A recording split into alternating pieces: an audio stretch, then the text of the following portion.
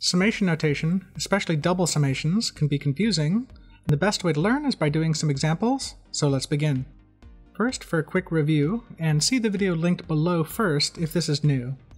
On the left, we can see there's a data table, and we reference individual values within the data table by using the symbol X, and then a subscript where the first number represents the row and the second number represents the column. The rows are the horizontal sets of numbers, and the columns are the vertical ones. In this data table, since we'll ignore the left-hand column because it's just data labels, it has 4 columns and 5 rows. The summation symbol looks like the large E, that's a Greek sigma. Underneath the symbol we have the dummy variable, in this case I. We show what number it starts with, which is a 1, and it increases by steps of 1 up to the value at the top of the symbol, which is a 6. After the symbol, we can see that there's just the I, so that's telling us for this summation it would be I equals 1 plus I equals 2 plus I equals 3 plus I equals 4 plus I equals 5 plus I equals 6, and then it would stop, and we would add all those up to get a 21.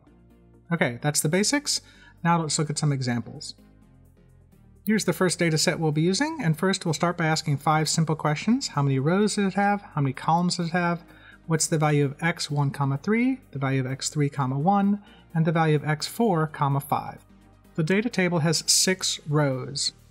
They're labeled there, and you can see that each horizontal set is a row, and we have 6 of those horizontal sets. The data set has 5 columns. You can see the labels below the data set.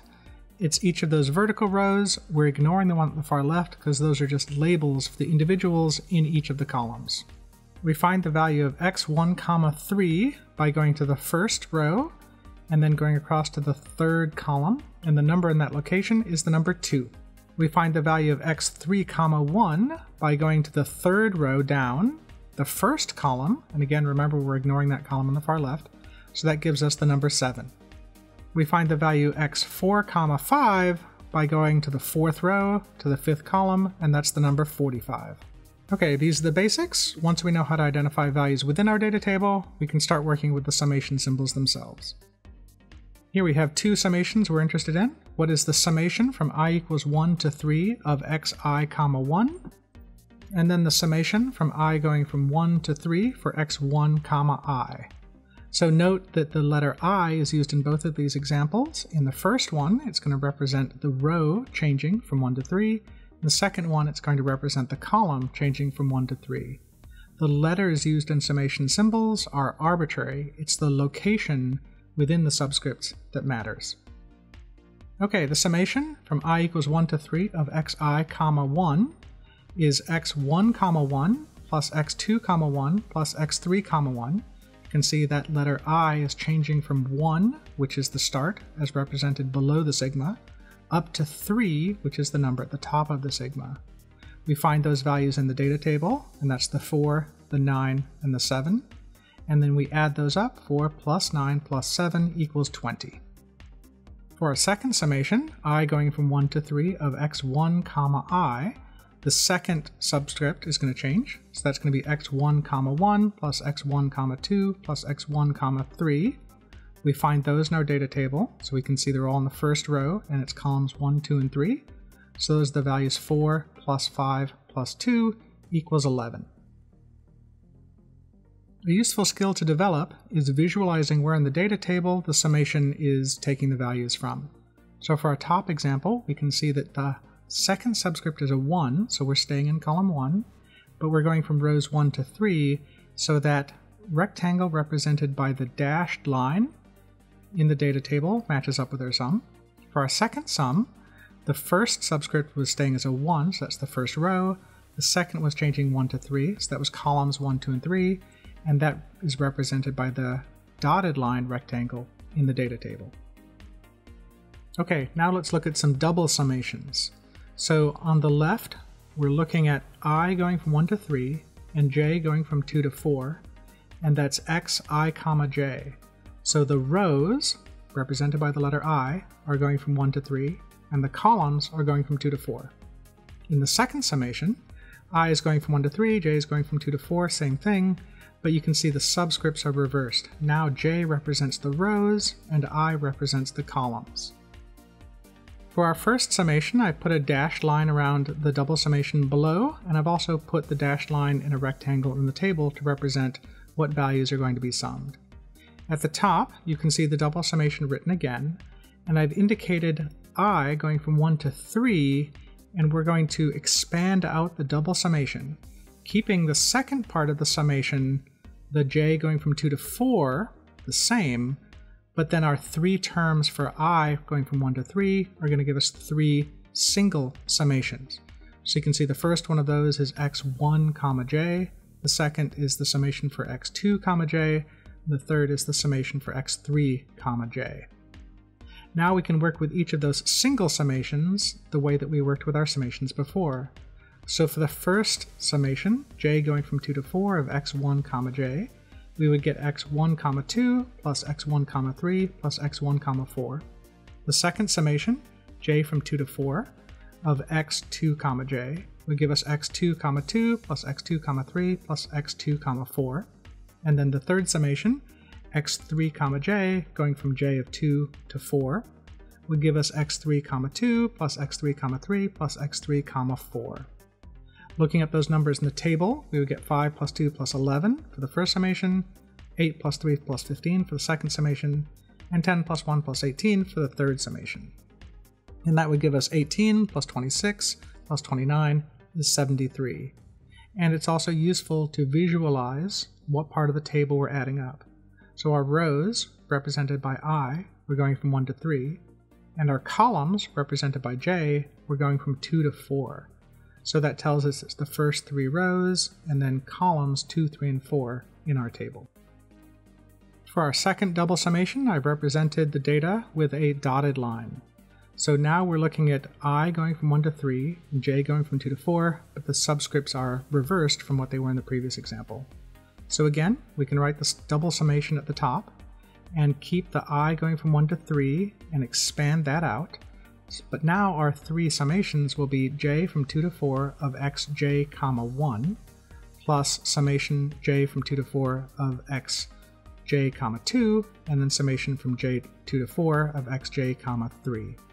So for that first summation, that's going to give us x2 comma 1 plus x3 comma 1 plus x4 comma 1, because that first subscript is the one that's changing. The second summation is going to give us x2 comma 2 plus x3 comma 2 plus x4 comma 2. And then our third summation is going to give us x2 comma 3 plus x3 comma 3 plus x4 comma 3. And then going to our table, looking those numbers up, the first summation is going to give us 9 plus 7 plus 8. The second will give us 8 plus 10 plus 17. The third will give us 3 plus 1 plus 6. So that's 24 plus 35 plus 10 gives us 69. And again, it's also useful to visualize where this is in the table. So our double summation is going from I from 1 to 3, but now I represents the columns, right? The second subscript after the x. So we have columns 1 through 3. And then j represents the rows, because that's the first subscript. J going from 2 to 4, so that's rows 2, 3, and 4 for columns 1, 2, and 3, as indicated by the dotted rectangle. Here's a summary of the 2 double summations we just did, showing the dashed line and the dotted line for each of the double summations. And again, double summations can seem overwhelming, but if you break it up into pieces, or if you can visualize it within the table, they can become quite doable.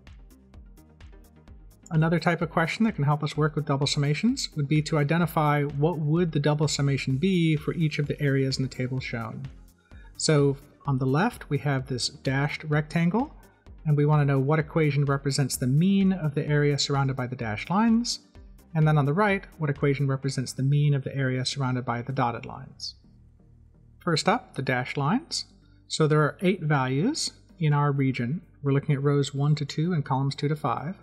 So our double summation is going to go from I of 1 to 2, so that's rows 1 and 2, and then j from 2 to 5, so that's going to be columns 2 to 5, and then x, I, comma j for the subscripts.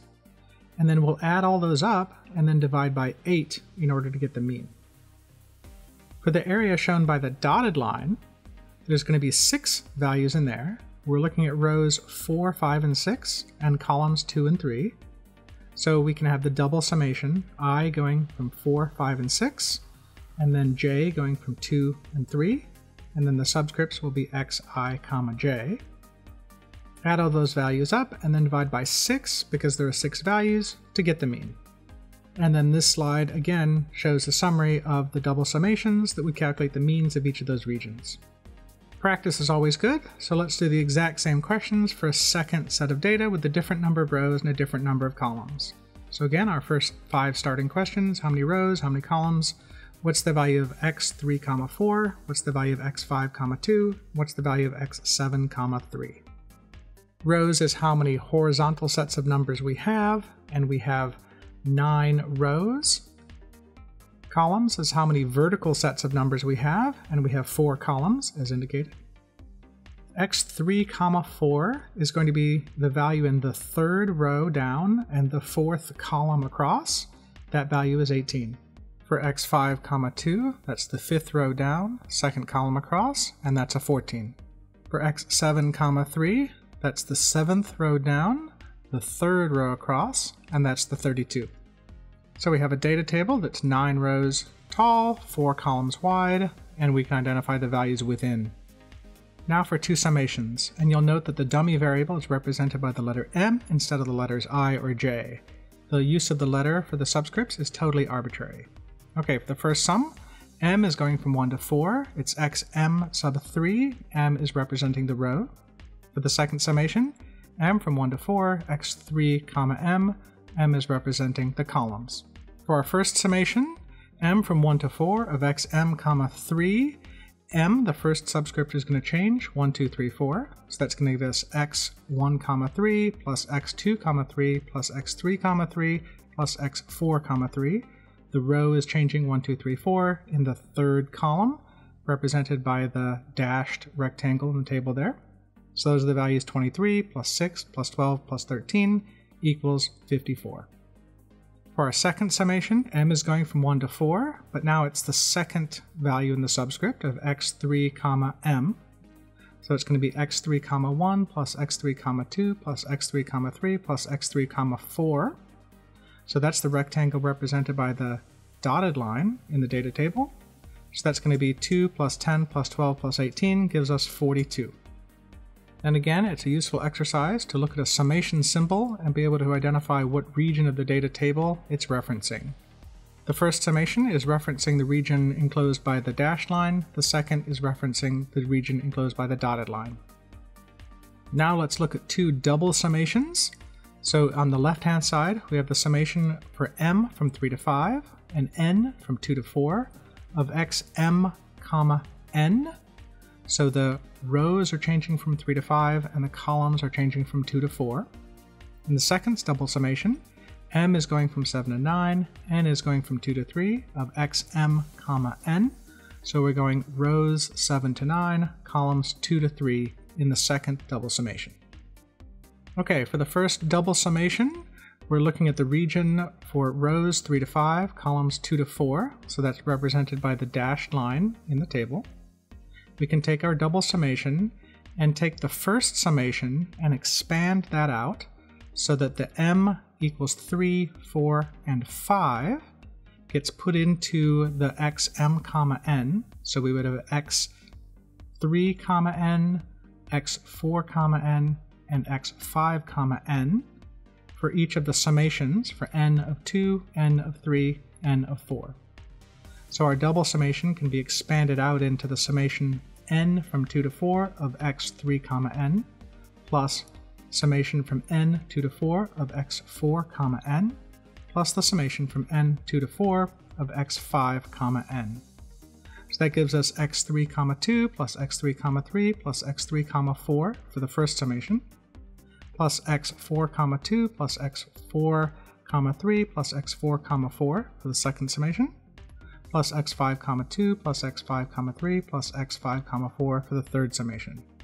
Looking in the data table, that would be 10 plus 12 plus 18, plus 17 plus 13 plus 16, plus 14 plus 15 plus 20. Adding those up, 40 plus 46 plus 49 would give us 135. For the second double summation, we're looking at M from 7 to 9, so that's rows 7 to 9. N from 2 to 3, so that's columns 2 and 3. And again, we can take the double summation and expand it out. For M of 7, 8, and 9, we could then get a single summation for N of 2 and 3 for x7, n, plus the summation from n2 to 3 of x8, n, plus the summation from n2 to 3 of x9, n.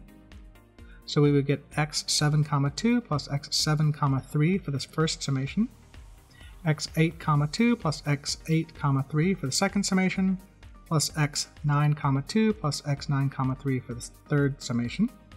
That gives us 31 plus 32 for the first summation, 45 plus 48 for the second summation, 66 plus 77 for the third summation. Adding those up, 63 plus 93 plus 143 gives us 299. This slide kind of summarizes what we're doing. The double summations represent rectangles in our data table.